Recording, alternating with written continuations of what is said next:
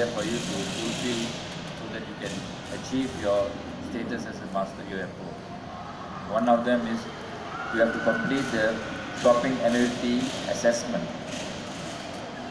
The second thing is you have to subscribe to the UFMS system.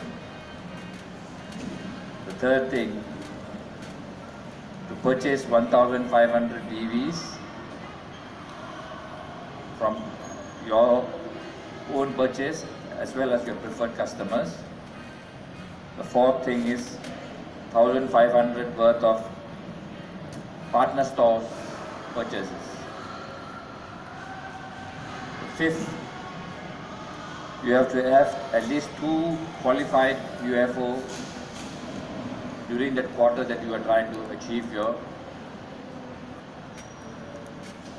UFO. The next thing is you have to conduct